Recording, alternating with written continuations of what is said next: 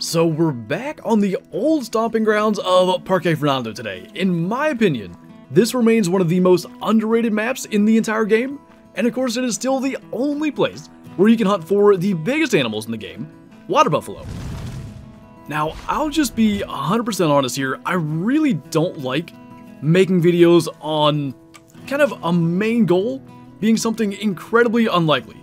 However, the inspiration behind this hunt is the idea of getting a really big albino water buffalo. Way back in the day, we actually killed a super rare albino water buffalo, but that was on the old system, and our current trophy lodge is new system stuff only. That was something to kind of have to start over and make hunting every map a little bit more fun. In our current lodge, we've got, I think, a level 6 or 7, kind of smallish one with not very impressive horns, and I really want to find something like even just a big 7 or an 8 to replace that with. That said, because it's so incredibly unlikely, we're not just going to focus on water buffalo. We're going to hunt all over this map. There's too much cool stuff here, and we just don't hunt it enough to really focus in on one species. But if we can get so lucky, that would be kind of the main goal, I guess, of this hunt. So one of the kind of many cool things that are on Parque Fernando is the newest addition to the map in Collared Peccary. Now, we have killed quite a number of diamonds, and actually I don't think we've ever had a rare over on Rancho.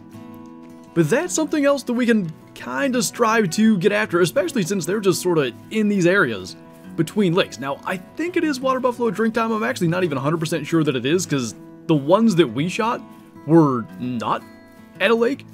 But either way, if it's not water buffalo drink time now, it is going to be very soon. So as we pass between those spots, things like this are another kind of target animal.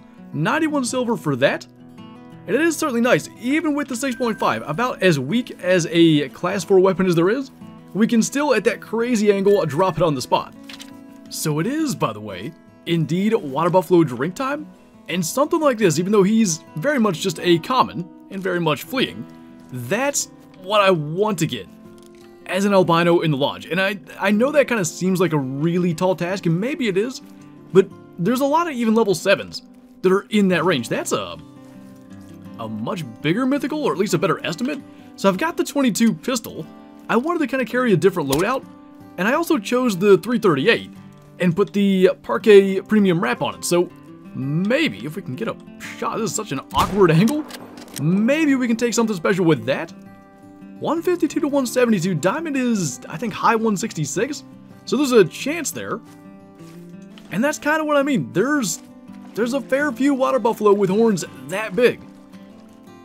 It's incredibly unlikely, but maybe not as crazy as some other stuff. But as for this one, honestly, looks like a level 9 to me, so I could see it being in the 160s. 162 is pretty darn close, and 1150 kilo also. Like, that's right on the fringe of where level 9s tend to start. He is about 5 shy of diamond. Left long shot with that 338 at exactly 188 meters. And even though, like I said earlier, we're not going to just hunt water buffalo, even though we're going to run up the coast here, which is mostly water buffalo, there should be quite a lot of other things in the area, and that should give us those type of opportunities as well. Man, that's another really big mythical. He's alarmed, and I'm actually not 100% sure he's alarmed because of us. There, at least in the past, used to be pumas in this area, so I was kind of wondering if maybe that was the cause of it, because the wind wasn't that bad and we had already stopped. Either way, another pretty good one. Just gotta keep on checking as stuff runs away, just in case there's any rares or even just other high level ones, because clearly, like I said, they're around. And the other nice thing, we haven't really had it yet, but sometimes we can find them. Often enough, water buffalo can find us too, and maybe that can make our search just a little bit easier. So we know that he was aggressive, and he should have been coming up around this way, but yet somehow I don't see where he went. I'm thinking maybe he had crashed like right before we got to this point, because I'm surprised we never saw or heard him, but maybe we just missed it. So another 160, 161 for him. Left lung shot again, so we haven't gotten that heart shot other than the first one. But this is kind of the ideal. Going through, getting to spot a ton of them, and finding a bunch of pretty good looking ones. Well, that's a recognizable red deer rack. Fortunately for us, not the troll rack, or I guess not a troll. I would say it is the troll rack. But we are, holy, there's a bunch of mule deer up here. We are kind of at the far northwest corner, at least in terms of where most animals are. These legs can get things, but this little one is typically like the last one I'll kind of stop at. There was one max estimate mule deer track, and I think we had spotted him there. It's that guy right back in there. I don't see anything bigger, but frankly, with our options being kind of strange looking red deer, I don't really love that rack, or big level 4 mule deer, we're going to try to get the mule deer. And since we have the 6.5, it's pretty flat shooting. I think we'll just try to get it from here. Now, not the best caliber to try to take a mule deer with, but we should be able to get a shot into the vital. So with his head up, basically going to aim dead on, and that should find its way into a lung. Just going to be a maybe sort of lengthy track. He's going down already, so actually not as bad as I thought. Not bad at all, actually. I don't even know how that works. Like the last place that we have spotted here, unless I spotted a different mule deer anyway, and maybe I did, that's where he dropped at. He's at 273, so not a bad one at all. He's actually uneven too, which is kind of neat because it's uneven, but it works. Like he's still got the sticker off the same tine and everything, but two completely different antlers, I believe, or maybe this one's just bent way in. I feel like the main beam's a little bit more massive on that side, but either way, double lunged him, nearly heart shot him, so close. Like it almost just grazed the heart on its way through. But yeah, obviously, mule deer drink time now, it's actually about 1700. And we do have hosts of this server, so we may eventually rest back to morning just for the sake of not having to hunt at night, but kind of nice to just get to hunt through the day and sort of go after everything regardless of what happens to be active at the time. So, into morning we go, and right to another huge mythical water buffalo, 161 as the minimum this time. And I mean, if we keep on doing this, one of these things is going to end up just cracking diamond. Now that time, I thought we had the heart shot like we did at the beginning, but no such luck there. And this is, it's interesting because we came through here around the same time early in this hunt. And I didn't see any of these things, so I don't know where they all came from. Also got a Blackbuck over there, which I think we somehow just shot perfectly in front of. First time we even fired the 22-250 today, and naturally, completely whiffed. What is, that's a wild looking one. Just a 7? I kind of want to see if we can get it, and considering we just missed on a Blackbuck, something that could be a little bit harder to kill could be a problem, but I can't see how that doesn't get along, and it looks like it did. That would be, you know, outside of just a really high scoring one, that would be almost the ideal for like an albino like I was talking about. That looked, to me anyway, about as realistic as any of the True Horns water buffalo that I've ever run into actually have. Now speaking of high scoring ones, this guy, at least estimate wise, has been the best thus far. 162. And I actually can't remember. They've all been right in this same area. I think maybe the same size as the first big one. And yet again, just kind of high and right. At least of center punching the heart. So let's go and take a look at that 7, because that actually looked really cool to me. Like, it may not be as impressive as the diamonds, but as 141, I don't know, maybe it's a little bit too, like, horizontal. But to me, that kind of looks a lot like a trophy water buffalo. Either way, just thought it was cool to actually encounter one like that.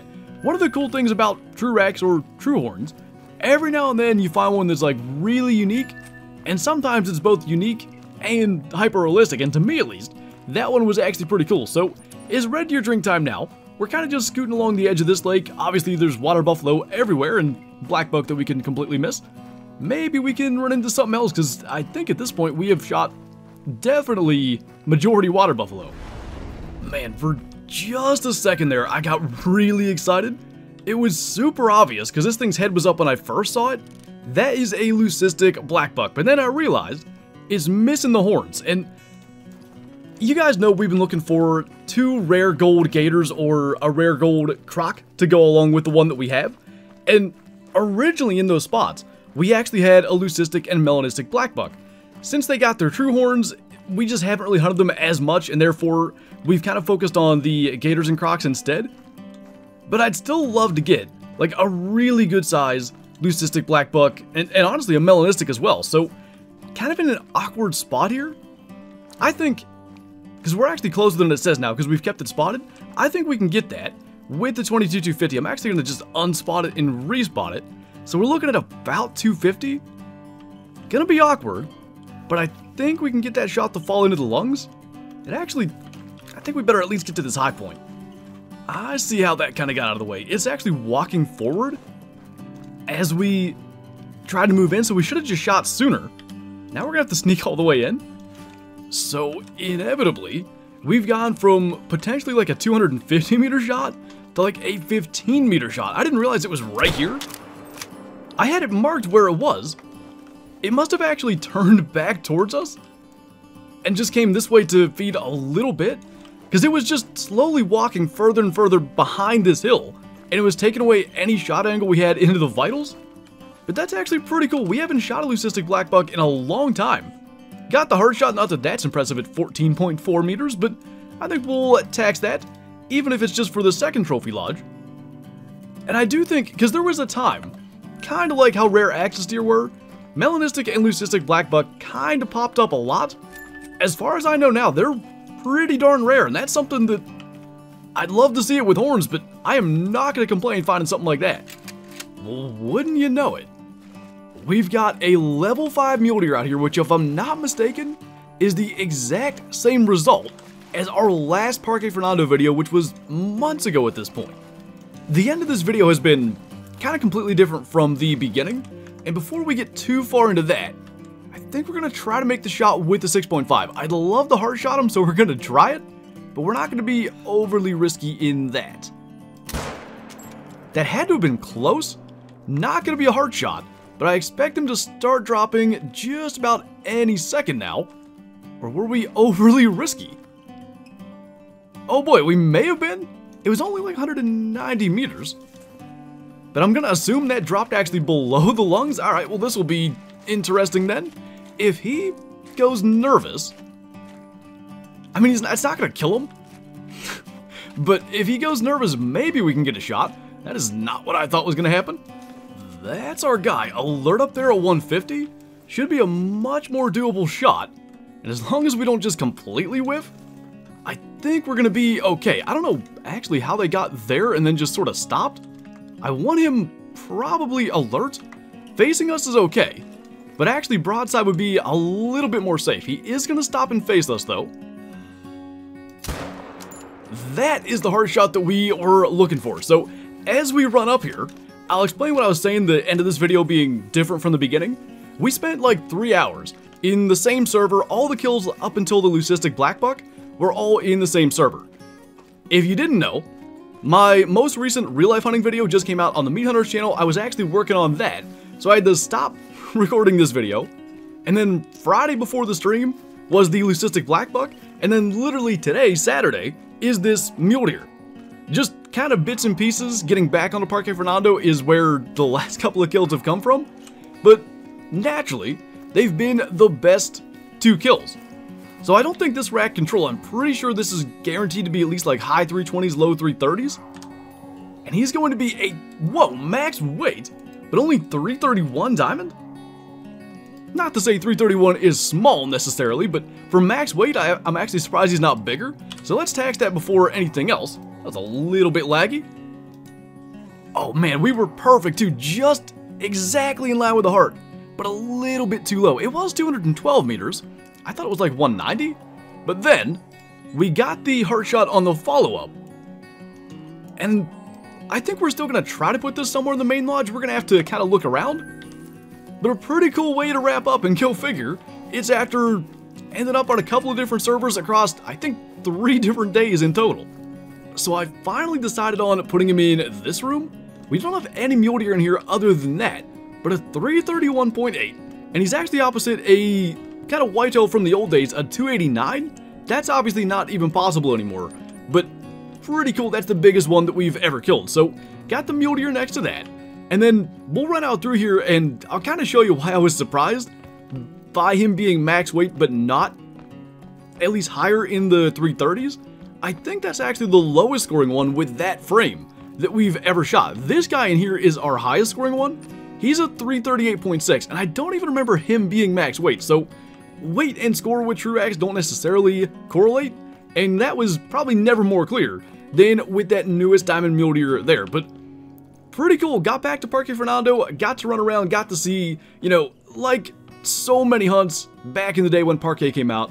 Got ourselves a rare in the Leucistic Blackbuck, and then we managed to take down a Diamond Mule Deer as well. So I do think on that note, that's going to do it for this video. So as always, thank you guys for watching, and I'll see you next time.